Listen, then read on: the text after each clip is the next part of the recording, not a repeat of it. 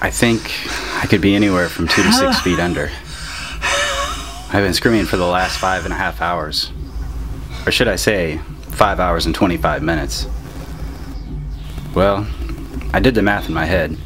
Let's say the average casket measures 84 by 28 by 23 inches. So its volume is 54.096 cubic inches.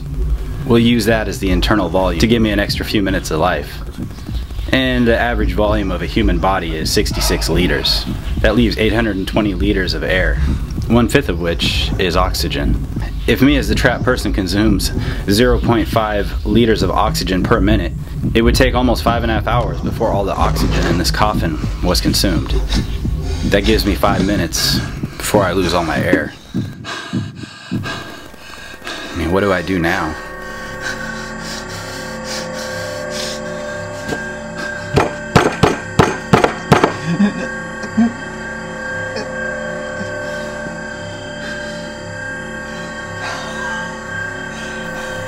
Dang, I just wish it wasn't true though.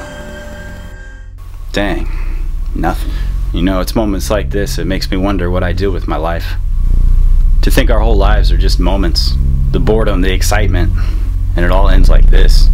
In a box, underground. And all because I couldn't let go of the past. I mean, why did she have to date that out-of-town mafia boss after me? Besides, it was in the heat of the moment. An act of passion. And then it turned into a failed relationship. And a failed deal. The odds were not in my favor. I had to make a bad deal. I had no other choice. Dang. They even took my shoes. I mean, what would you have to do to somebody for them to take your shoes?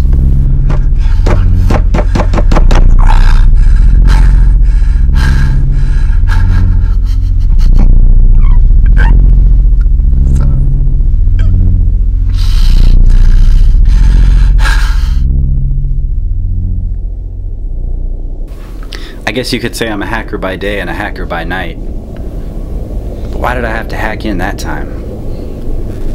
Get the code to the presidential red button. You could say I have a way with computers and hacking into places I don't have access to. Help! Nope. Wait, whoa. What's that? Is that an earthquake? Dang, nothing. Oh yeah, where was I? So even the most experienced have bad days. Man, I should have used a blocker. What can I say? I forgot. I had to save the world, though.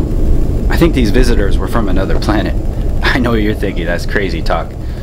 But besides, what would we do without the world, right? Even with all the bad in the world, there's still more good than bad. I mean, just my opinion. I did the hack. Of course it was for the money. And let's be honest, it was for $1 million.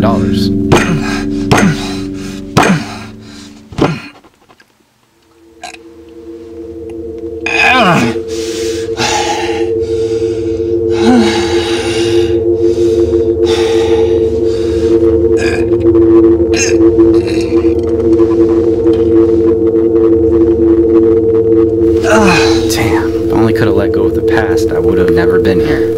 Please, I just pray for forgiveness. Forgive me. Just know I tried to live a good life, even if the money got me in the end.